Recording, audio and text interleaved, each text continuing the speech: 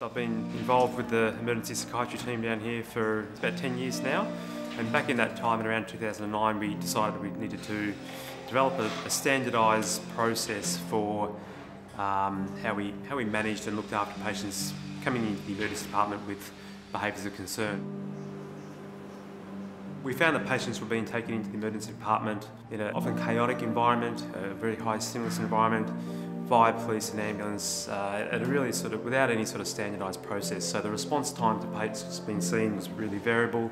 Often police officers or ambulance officers were being waiting with the patient for prolonged periods of time in the department, and we needed to develop a better and more timely response to patients who were presenting in this way.